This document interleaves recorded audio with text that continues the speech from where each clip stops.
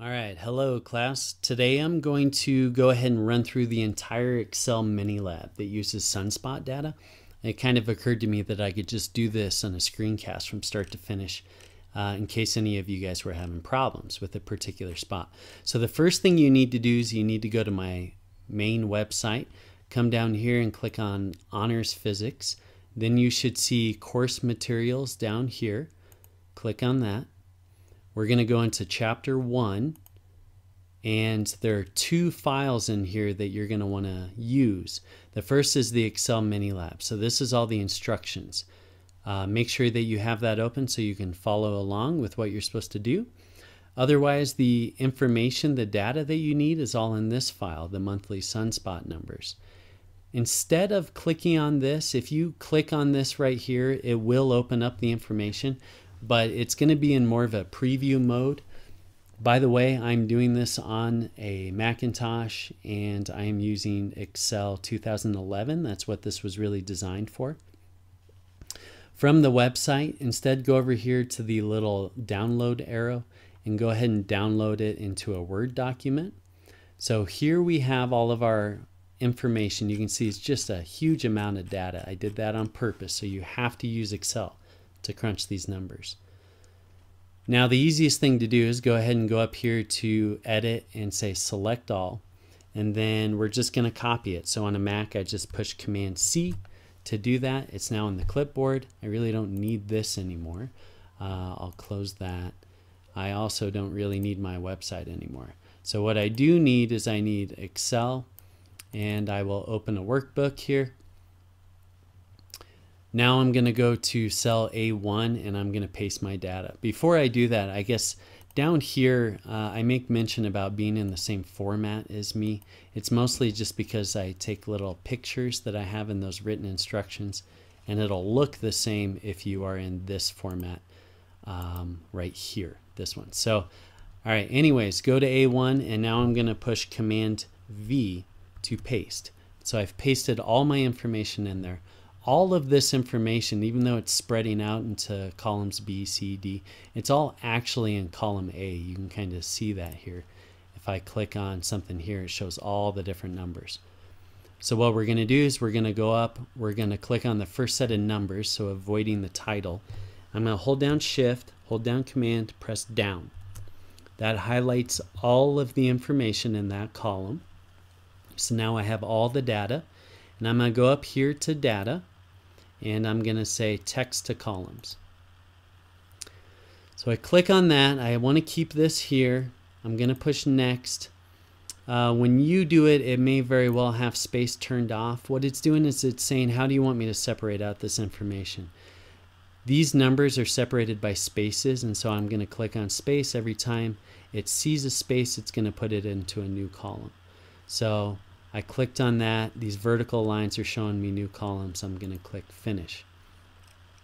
It happens to put a blank column over here, mostly just because the data happen to have a space in front of it, which is fine. I actually am going to use that anyway, so that's okay. But the next step that the instructions call for is to highlight this row here, and I want to add a blank row above it, so I'm going to go Insert Row. That gives me some room to put in some titles. Turns out that each of these 12 columns is a different month. So this is going to be January. And Excel is smart enough that after I press enter there, it knows what it's supposed to do. I'm going to grab this in that bottom corner. Notice how the cursor changes. I have this little white plus sign. I go to the bottom right corner over here. I get a little black plus sign. That means that I'm ready to click and drag that. And it's smart enough to know that it should put the different months out. Down here, each of these rows is a different year. So I'm going to start with the first year, 1749, and I'm going to, instead of, I could say 1750, 1751, type them in individually. But what I'm going to do instead is I'm going to say, I want to make an equation. I want to say that in this cell, there's going to be an equation, a cell referencing. So I start that by hitting equals. I want it to reference whatever cell is above it. So in this case, that one. So I just I click the button with my mouse, and then I say +1. So it takes the cell that's above it and it adds 1. So if I go down here, this cell is taking the cell above it and it adds 1. Well, you can drag that all the way down by again grabbing that bottom right hand corner and double click. Okay, so that's going to take us all the way. You can see our 2011 is the last little bit of data that we had there. So that actually takes us through section 3. And now starting section 4 on this, it says crunch a few numbers. What I want to do is I'm going to come over here to N2 and I'm going to make a new column that's called total annual. So what are the total annual sunspots? Well, that means I need to add all of these numbers together, and I need to do it lots of times.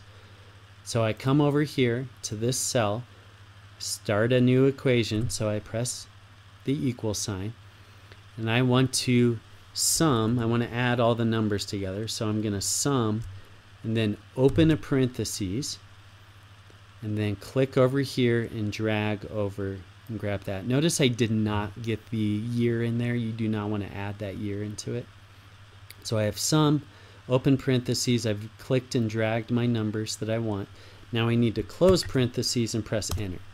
So here's my 971.1. I want to do that for all of these cells, so I'll double click and that will finish that all the way down through. Alright, we want a few more numbers here. So now I'm going to go over here and I'm going to say I want the average sunspots per month. That means I need to average all the numbers that are in here, okay, every single month.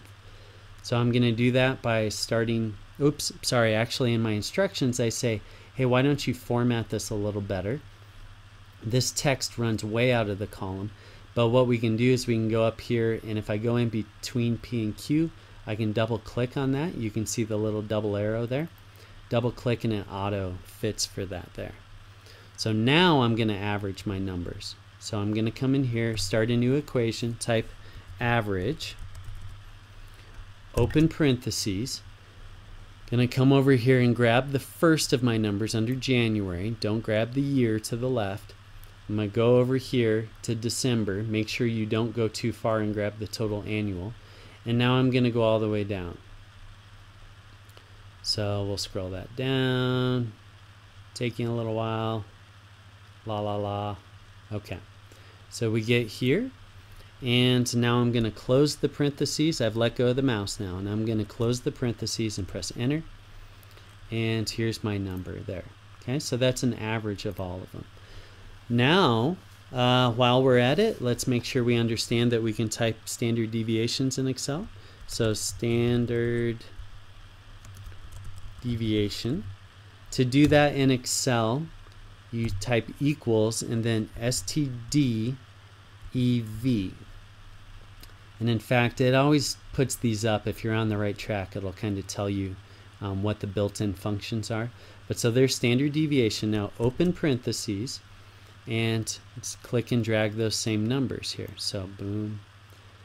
Again, don't get that total annual. So let's go down.